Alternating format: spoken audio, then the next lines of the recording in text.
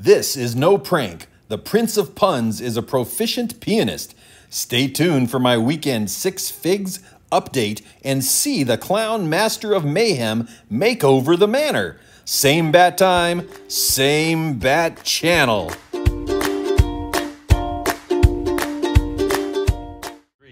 Hello everybody, this is Drmcbrick and I am here with a SixFigs update. That's right, an update just for SixFigs theme park.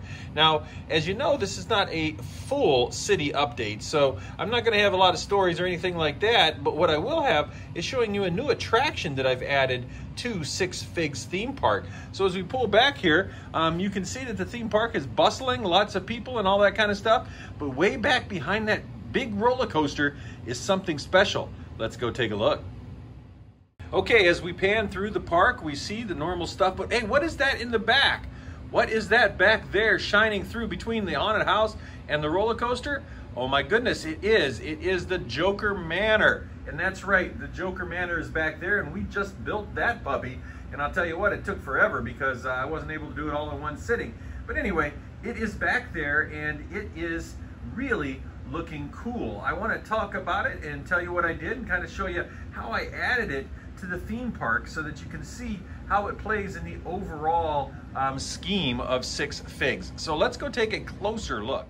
Okay, now I debated on whether or not I wanted to set this straight as like the big roller coaster here, or if I wanted to offset it diagonally facing, where's my finger here, facing that way, or if I wanted to put it in this position here. And both Piper and Adrian and myself, we all thought that this was the best position for this because this way you can see it when you're walking through SixFigs, and it becomes kind of another central attraction. Now it's so huge, it can't help but become a central attraction.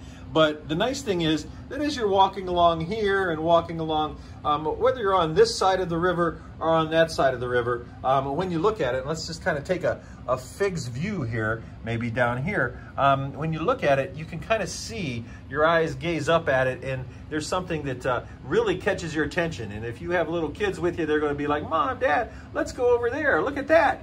And so we added it in this orientation. Now, to put something diagonally in Lego because everything is so straight always is fun. Now, but basically, I'll show you what I did when we go behind it to get it diagonal. Actually, it is stuck to the base plate, so it does not move.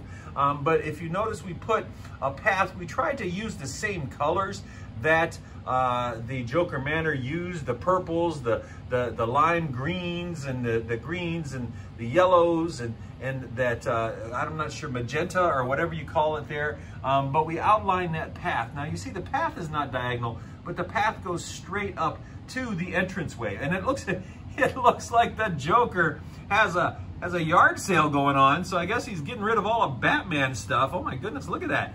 Oh, the Bat record, the Batarang, the Bat merch, all the Bat pictures, and of course, the tool belts. Huh.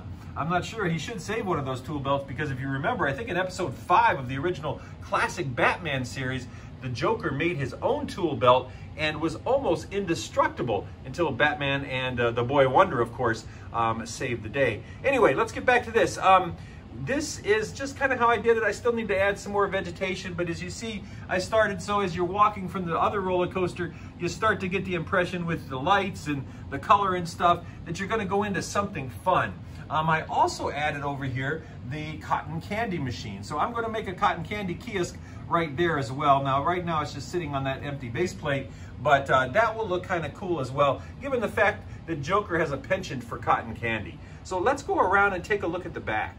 All right, before we take a look at the back, let's take a look at the side. So as you're coming in through here, so you can see that it still has a presence. If you're a fig and you're walking on this sidewalk, you look up and you see this ha ha ha in the spire of the tower there. And so it does really have a presence from just about any angle you view it here in SixFigs. And of course, there's that dirt path or that sand path that's going to connect to the two paths that you see. I didn't have enough gray, light bluish gray bricks to make that path continue, but the magenta side of the walk is the entranceway to Joker Manor, and the purple side of the walk is the exit.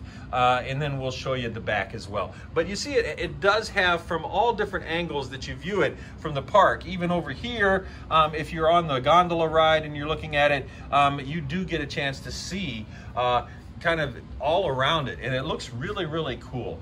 So now let's go take a look at the back. So this is the back, and as you can see, it fits nicely in there. There's still room right here for the train to go by. It will just miss this Joker Shrine, but there is still, actually, there's a 12 stud difference there. So the train has ample room to go by.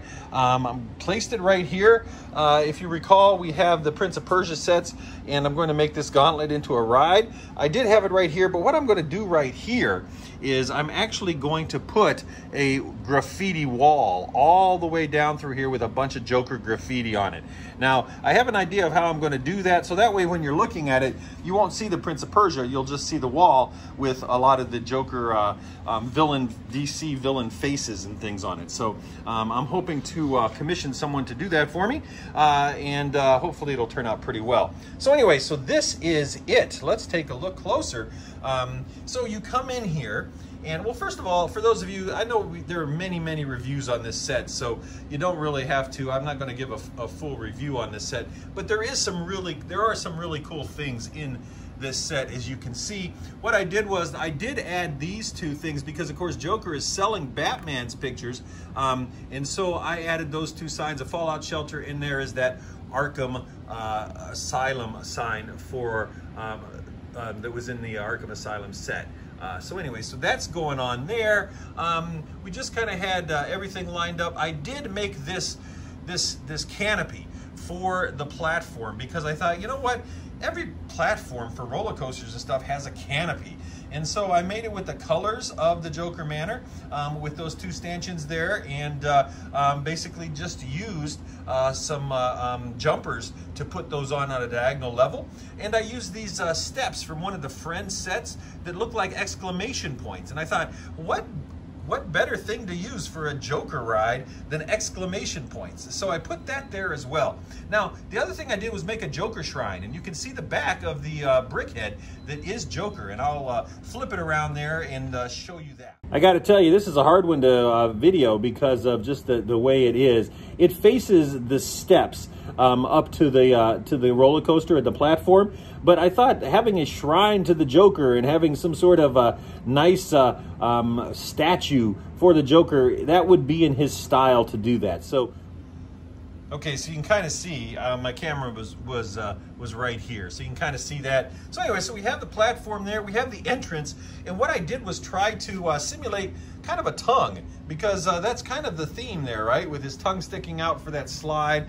For those of you that don't know, if you put a figure up here and pull this out, he slides down here. Well, if he slides down here, he's going to end up right next to the Joker statue right here.